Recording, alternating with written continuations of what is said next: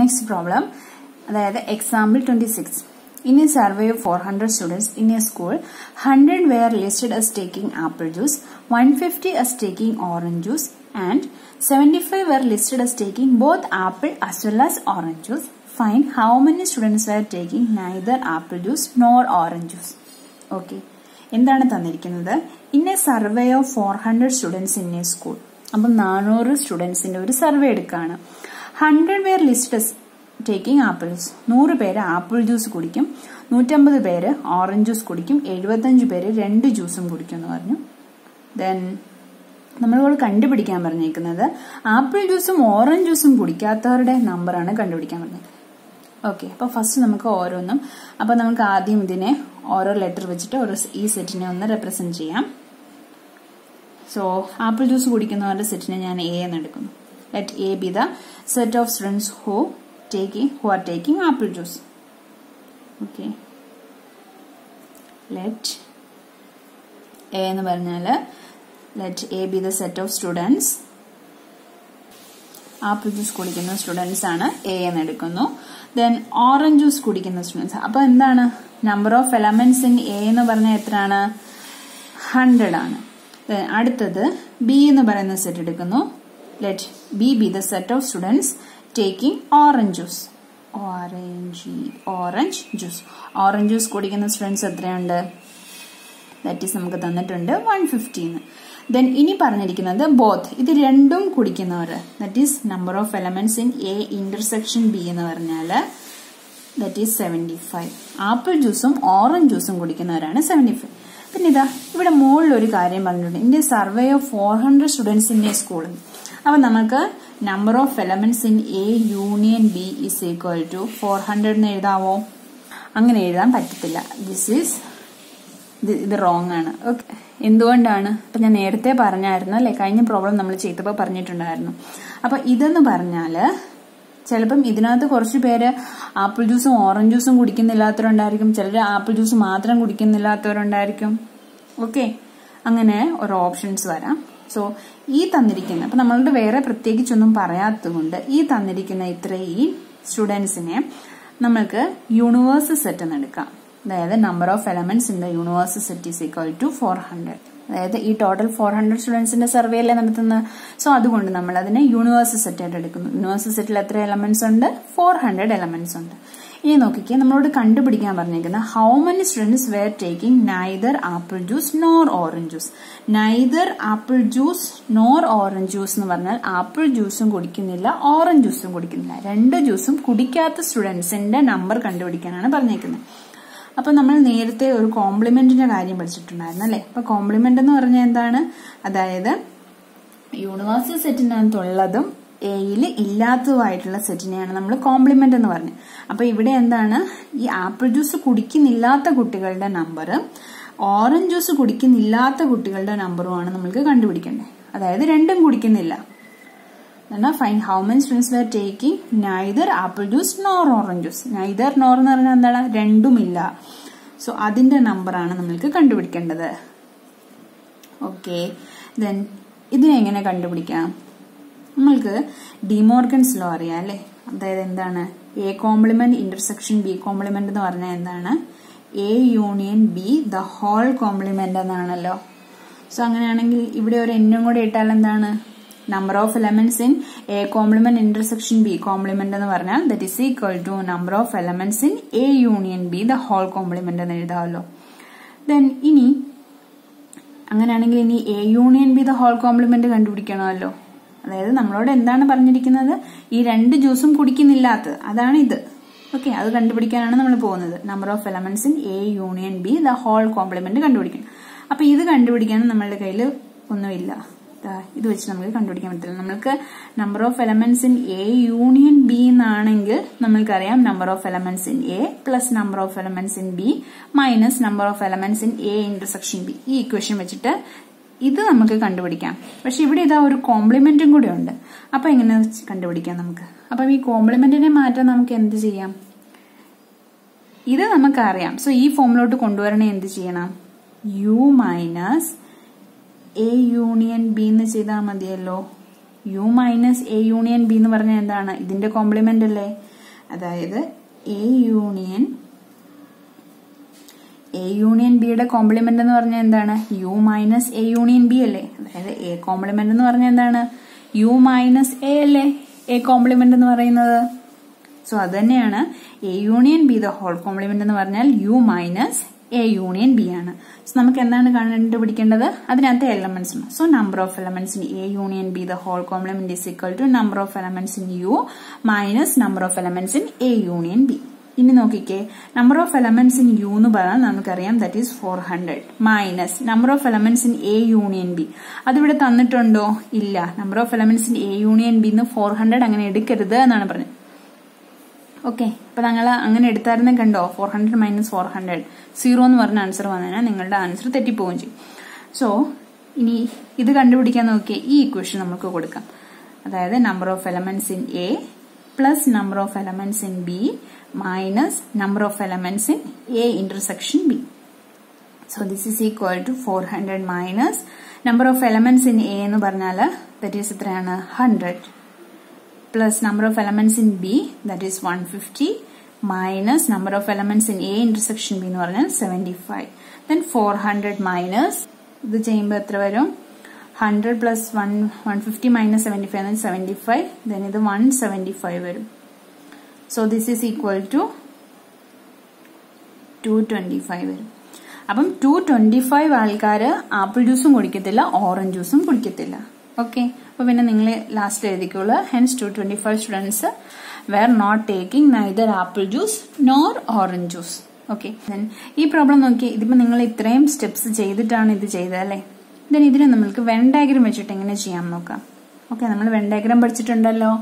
So Venn diagram എങ്ങനെയായിരുന്നു? ഒരു rectangle വരയ്ക്കുന്നു. പിന്നെ അതിനെന്താണ്? ഈ റെക്ടാംഗിൾ നമ്മൾ യൂണിവേഴ്സ് സെറ്റ് എടുക്കുന്നത്. അപ്പൊ യൂണിവേഴ്സ് സെറ്റിൽ ഇപ്പൊ നമുക്ക് ഇവിടെ എത്ര എലമെന്റ്സ് ഉണ്ട്? 400 എലമെന്റ്സ് ഉണ്ട്.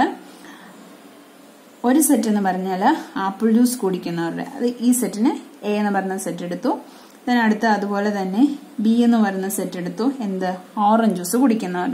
നമ്മൾക്ക് എന്താണ് തന്നിട്ടുള്ളത്? Number of elements in A എന്ന് പറഞ്ഞാൽ 100 തന്നിട്ടുണ്ട്. Number of elements in B 150 തന്നിട്ടുണ്ട്. then എ ഇന്റർസെക്ഷൻ ബി, അതായത് ഇത് രണ്ടും കുടിക്കുന്നവർ 75 തന്നിട്ടുണ്ടെന്ന് പറഞ്ഞിട്ടുണ്ട്.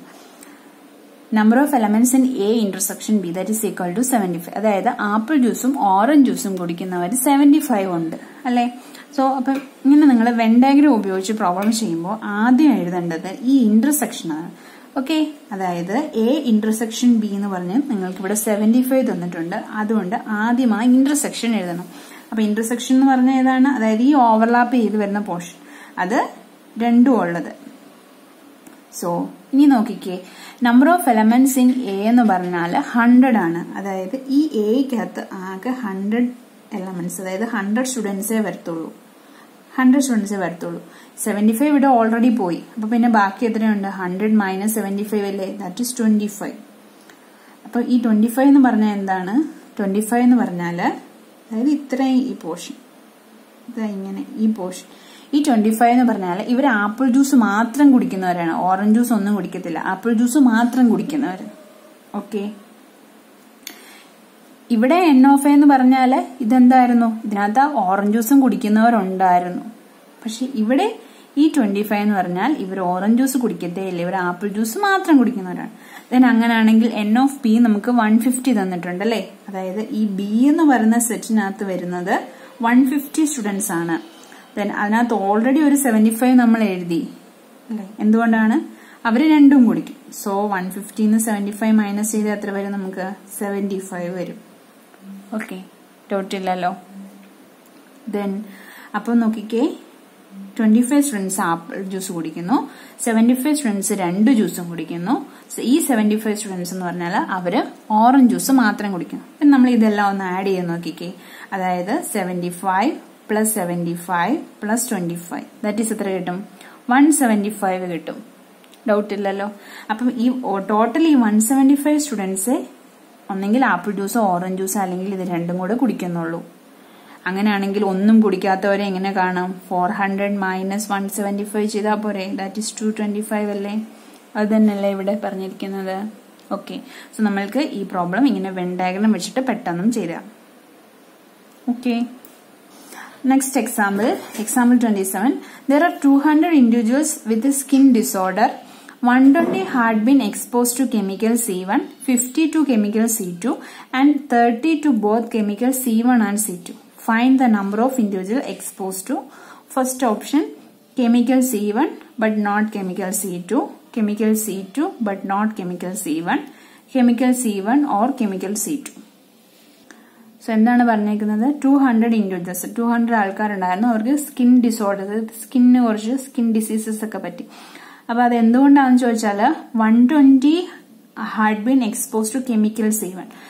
120 ആൾക്കാർക്ക് കെമിക്കൽ C1 വെച്ചിട്ടാണ് ഈ സ്കിന്നിന് പ്രോബ്ലം ഉണ്ടായത്.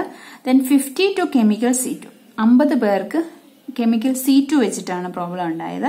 And 30 to both chemical C1 and C2, അതായത് 30 പേർക്ക് രണ്ട് കെമിക്കൽസും വെച്ചിട്ടാണ് പ്രോബ്ലം ഉണ്ടായത്. Find the number of individuals expose to chemical C1 but not chemical C2. Okay, then ഇനി നമ്മളോട് കണ്ടുപിടിക്കാൻ പറഞ്ഞിരിക്കുന്നത് ഈ ഓരോന്നുമാണ് കണ്ടുപിടിക്കാൻ പറഞ്ഞത്. സോ ഇതിനെ നമുക്ക് വെൻ ഡയഗ്രം വെച്ചിട്ട് എങ്ങനെ കണ്ടുപിടിക്കാൻ നോക്കാം.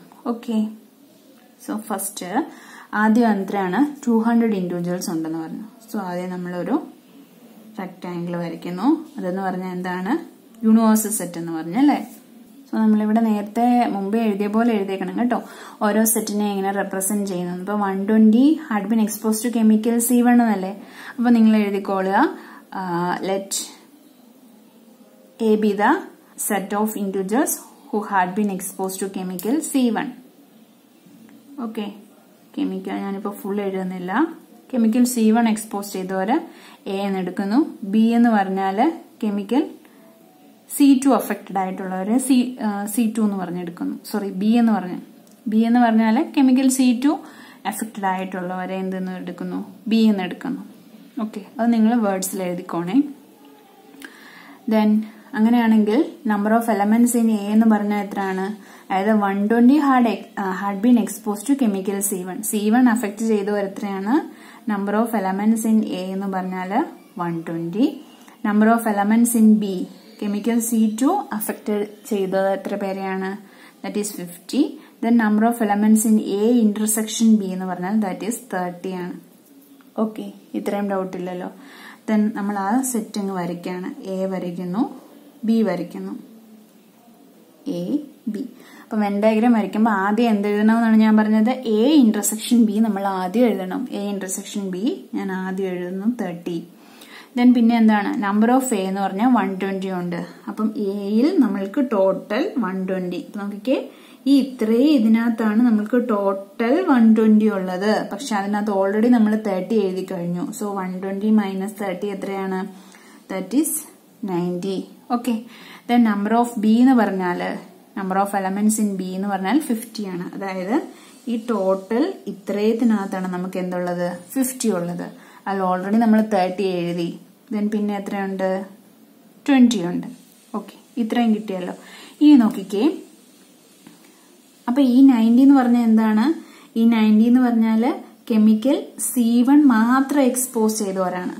ഓക്കെ, ഈ 20 എന്ന് പറഞ്ഞാല് കെമിക്കൽ C2 മാത്രം എക്സ്പോസ്ഡ് ആയവരാണ്. ഓക്കെ, നോക്കിക്കേ, chemical C1 but not chemical C2. C1 മാത്രം എക്സ്പോസ്ഡ് ആയവർ എത്രയാണ്?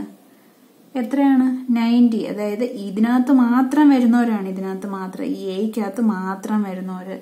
ദാറ്റ് ഈസ് എത്രയാണ്? Number of elements in A എന്ന് പറയാൻ പറ്റത്തില്ല. ഇതായവര് ദാറ്റ് ഈസ് 90. ഡൗട്ട് ഇല്ലല്ലോ. അടുത്തത് chemical C2 but not chemical C1. C2 exposed ആയവര് but not C1. അതായത് ഈ C2 മാത്രം എക്സ്പോസ്ഡ് ആയവർ എത്രയാണ്? ദാറ്റ് ഈസ് 20 അല്ലേ? ഡൗട്ട് ഇല്ലല്ലോ. ദെൻ അടുത്തത് chemical C1 or chemical C2. Chemical C1 or chemical C2 എന്ന് പറഞ്ഞാൽ എന്താണ്? C1ഉം C2ഉം കൂടി ടോട്ടൽ, ഇത് രണ്ടും കൂടി ടോട്ടൽ എത്രയാകും? 90 പ്ലസ് 30 പ്ലസ് 20 ചെയ്താൽ പോരെ. അതായത് 90 പ്ലസ് എത്രയാണ്? 50. ദാറ്റ് ഈസ് എത്രയാണ്? 140. മനസ്സിലായോ എന്താണ്? ഒന്നും കൂടി പറയണോ? സോ ഒന്നും കൂടെ പറയേണ്ട ആവശ്യമില്ലല്ലോ, നിങ്ങൾ വീഡിയോ ഒന്നും കൂടെ ബാക്ക് അടിച്ച് കണ്ടാൽ മതിയല്ലോ. ഓക്കെ, അപ്പം ഈ കാര്യം മാത്രം വേണം ഒന്നുകൂടെ പറയാം. അതായത് ഈ 90 എന്ന് പറഞ്ഞാൽ ഈ എക്ക് ഇത്രയും പോർഷനകത്ത് മാത്രം വരുന്നതാണ്. അതായത് ഇത് കണ്ടോ, ഇങ്ങനെ ഈ ഓവർലാപ്പ് ചെയ്തിരിക്കുന്ന ഈ പോർഷനില്ല, ഇത് മാത്രം. ഓക്കെ, അതാണ് ഈ 90 എന്ന് പറഞ്ഞാൽ. ഈ ഓവർലാപ്പ് ചെയ്തിരിക്കുന്ന പോർഷൻ ഇല്ല, ഇത്രയും പോർഷൻ മാത്രം. അതായത് കെമിക്കൽ C1 അഫക്റ്റ് ചെയ്തവർ മാത്രമാണ് 90. ഈ 20 എന്ന് പറഞ്ഞാലോ, അതായത് ഇത്രയും പേര്, അതായത് C2 മാത്രം അഫക്റ്റഡ് ആയിട്ടുള്ളവരാണ് ഈ 20 എന്ന് പറയുന്നവർ. ഓക്കെ, അപ്പൊ നിങ്ങൾക്ക് വെൻ ഡയഗ്രാം വെച്ചിട്ട് ചെയ്യുന്നതല്ലേ എളുപ്പം. ഓക്കെ.